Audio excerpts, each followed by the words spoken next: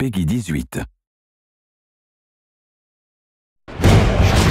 In this 4-part series, get an inside look on the making of one of the most anticipated titles in gaming history.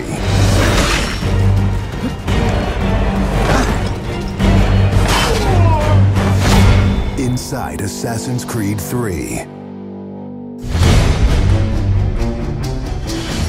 Connor is the brand new hero in the game. He's a brand new assassin.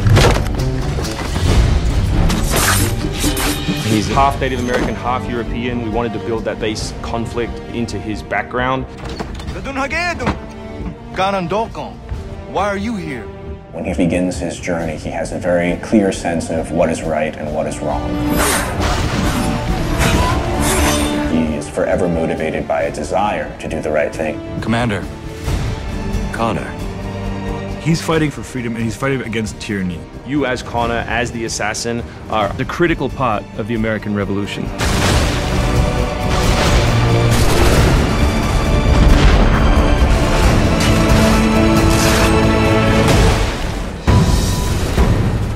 The way that we wanted to deal with the historical figures was for you to meet them sort of over the course of your journey in a way in which the history books wouldn't normally portray them. General Putnam. Many of the founders were very tough individuals. Many of them were the equivalent of the modern badass. Our founding fathers were very hard, disciplined, dedicated individuals who wanted freedom, who wanted liberty, who wanted to express themselves in their own way and not be controlled. These founding fathers were comfortable with war and they were warriors.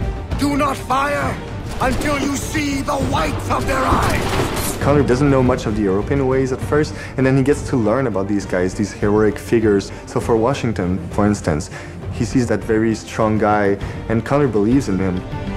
Connor is moving in and out of both the revolution and the rest of the history. Whenever he sees conflict between two groups, he takes the side of the greater good.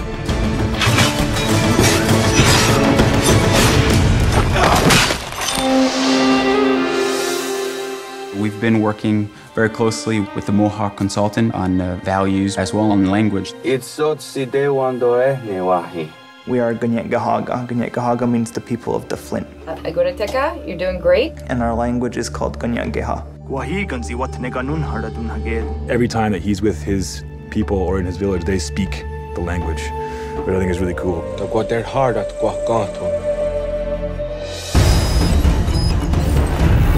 Connor, as a Native American character, is very familiar with Native American war clubs, with the tomahawk, with the bow. He's got very refined sense of hunting and tracking. He's been raised with the ability to navigate this environment. Connor has a lot of his ancestry's strength from the Mohawks. He's strong, he's agile, he's able to run in the wood very quickly. It's really his nature, that's really his home.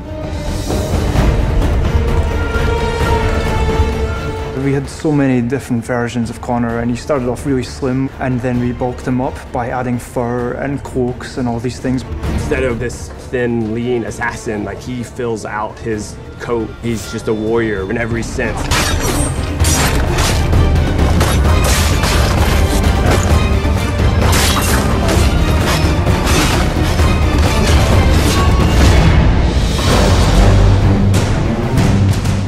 The animation team has built over an hour of new animations just for Connor alone.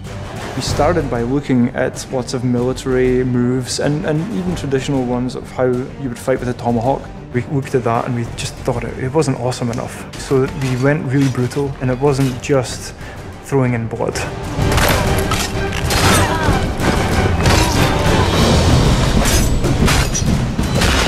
We put a lot of time into the navigation elements, and we've completely redone our climb system. We really wanted it to be much more organic. There's so much variety in what he can climb and how he can do it. Connor moves are directly inspired by parkour.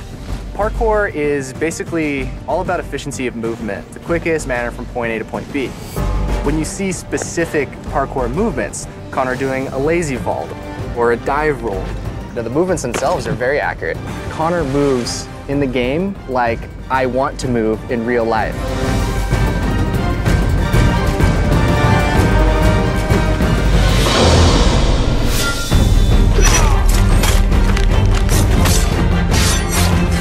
We wanted Connor Connor to be a dual-handed specialist. So basically, he's ambidextrous. He can fight with both hands.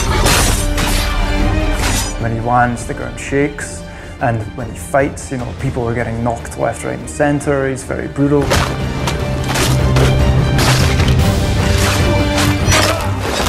He is battle-driven. He's brutality, and is the type of assassin who comes up and kills without question or hesitation.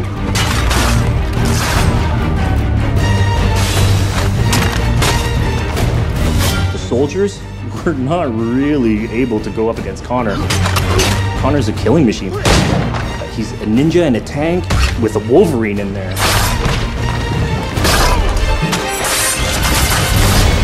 Next time on Inside Assassin's Creed 3, America by Land and Sea. You control the sea and you control the conflict. What's new about Assassin's Creed 3? Obviously new cities with New York and Boston. It was a gamble every year that you were out on the frontier, whether you're going to make it or not.